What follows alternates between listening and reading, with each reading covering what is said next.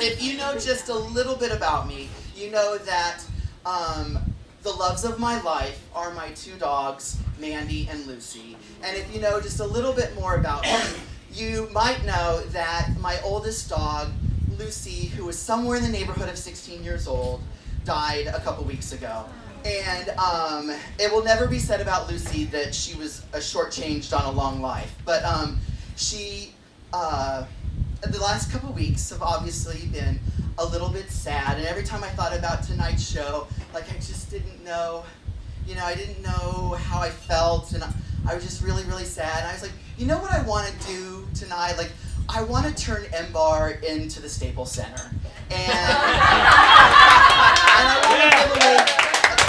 I wanted to be an online lottery for the show tonight. And I wanted, just imagine, when you walk into you saw, right here, a wall-sized picture of, all of Lucy's iconic poses, but, the one with her, sneaking out from underneath the bed, and her with a treat in her mouth. And, right here would be the one with her, wrapped up in a white blanket. We always called that picture Puddin' in a Cloud. And, right in here would be the picture of her, at my parents' house, sitting in the same chair with her sister Mandy. And there would be, a picture of Mandy and Lucy in the snow in Santa Fe. And I would invite every celebrity friend that Lucy had, because you may know this, you may not know this, Lucy and Mandy both worked as extras on Gilmore Girls from time to time.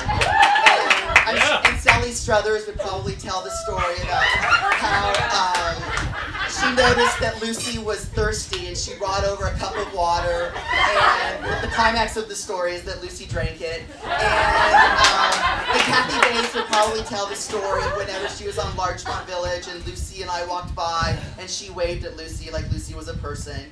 And of course Mandy would want to speak, and she would get up here and she would say, I just want you to know that Lucy was the best sister you could ever imagine, and I love her very much. And, hopefully Jennifer Hudson, or at the very least Tracy Swartz, would come out in a flowing white gown, like a river of joy. I will say to thee, you are my friend. And then, slowly, one by one, Tim Foyne and Richard Lucas and Janet and Tara and Sarah and Linda would come out in suits, and all the girls would wear surprisingly short skirts. And then they'd all have a yellow, outfit, a yellow boutonniere. They're like, you say to me, and it'd be kind of fake sign language,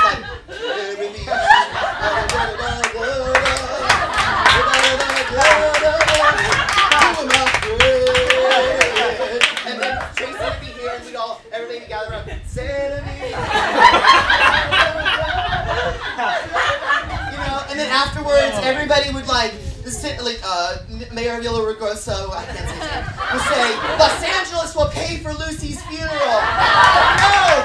Everybody in the world will send envelopes with $5 bills and $10 bills, because everybody wants to be a part of the celebration of Lucy's life.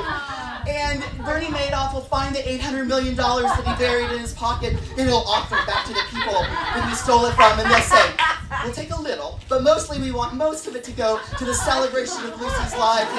And every problem in the world will be solved. The Christian right will say, what's the big deal about gay marriage? I just want to be happy,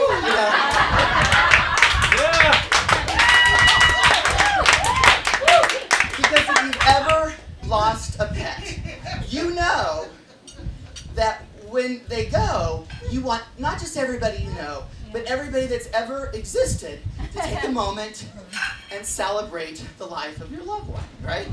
So, she may not have been the king of pop, but I'm winded. But she was the queen of my heart. We tell a lot of stories. This is what we do here. We tell stories, and some of the stories we tell are funny and true, and sometimes they're just true. And I just want to tell you, so basically I'm saying this probably isn't going to be that funny. I want to tell you the story of when Lucy first came into my life.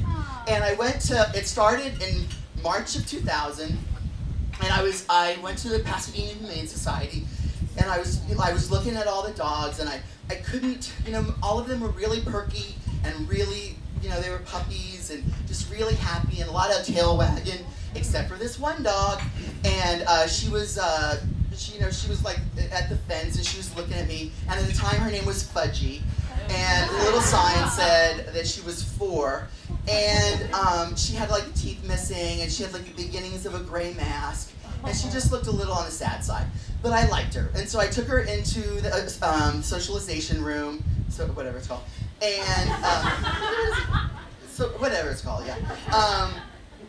And instead of like, I threw the ball and she wasn't interested, and I tried to run around with her and she wasn't interested, and I gave her treats which she like ate with reluctance, and I just thought, oh, this poor lost soul, like, if I don't take her, I don't know who will. So, and I was like, well, okay, I'll take her.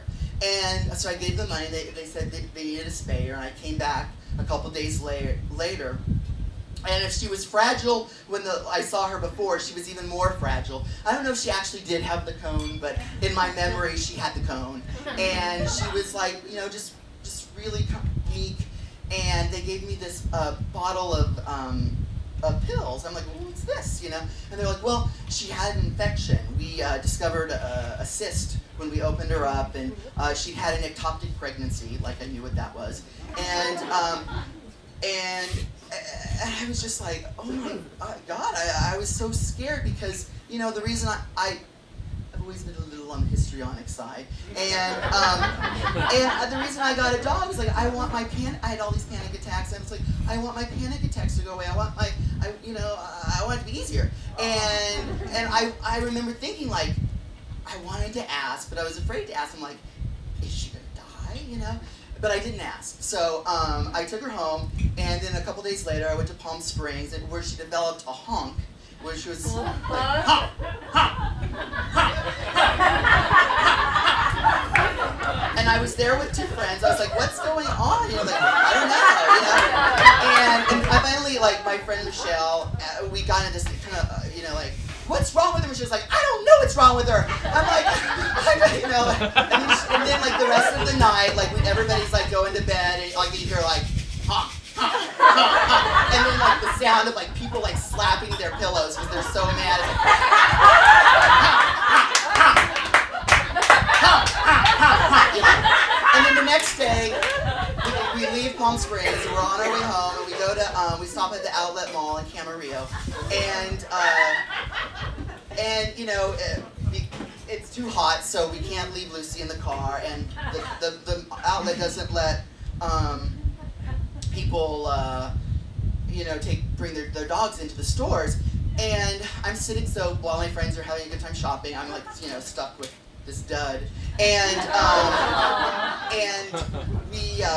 this little old elderly woman comes up to me, and she sits down with me, and she's like petting Lucy, and she's like, oh, your dog is so cute. And I'm like, well, she's older than I thought she was. She has an infection, and I don't even know what an ectopic pregnancy is, and she has this cough, and she's just like, well, you're gonna have a very wonderful life together. No, wait, oh shoot, I screwed it up. No, she said, you're gonna have many wonderful years together. And then my friends came back, and she left, and that woman's name was Betty White. No, not really.